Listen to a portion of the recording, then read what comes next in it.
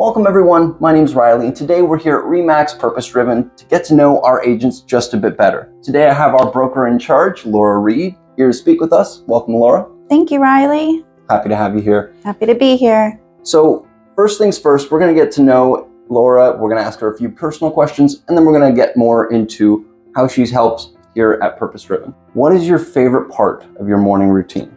My coffee.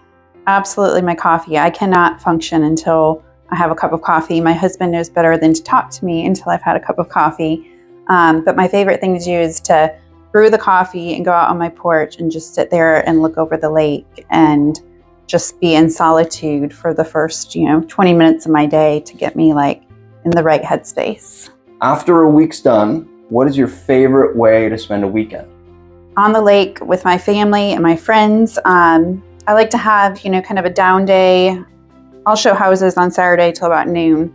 And then after that, I'm kind of cut off from work. And I try to just focus on like relaxation and maybe doing an event on Saturday night. Typically we have a birthday party or something to go to. But on Sunday, I like to have family fun day Sunday at the dock. So all summer long, we're just kind of like an open invite to our friends and family to come to the dock and hang out. So Sunday fun day at the dock sounds like a highlight of every weekend for sure. It is. It's great.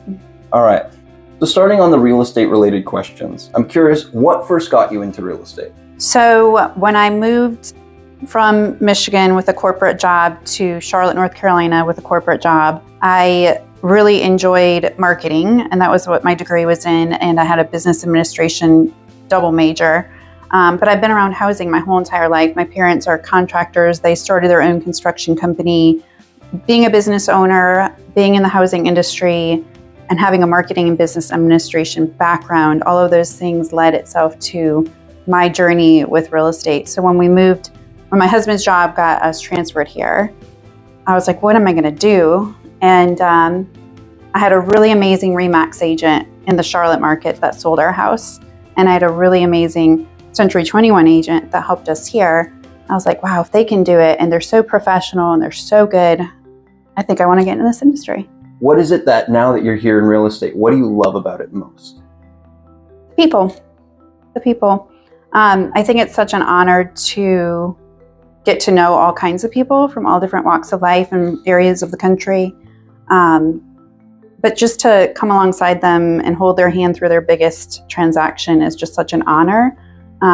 You have to wear all kinds of hats to be in this business. And most of the time my hat is psychiatrist. I could be probably called Dr. Laura at this point.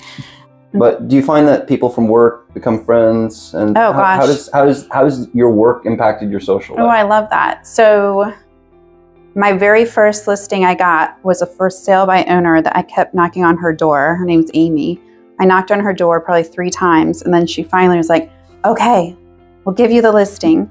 And that friend of mine is still my friend to this day, 18 years later. So, and so many of my clients are continuous friends. Like that's how I actually built my friend group when I moved here was my sphere of influence was through real estate.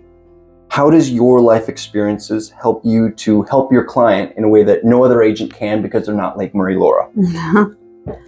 Well, specifically when it comes to the lake, I've been living and breathing the lake for 18 years. So I think you really have to live on it and understand the ins and outs of what that means on a daily basis to really sell that lifestyle and to understand that lifestyle.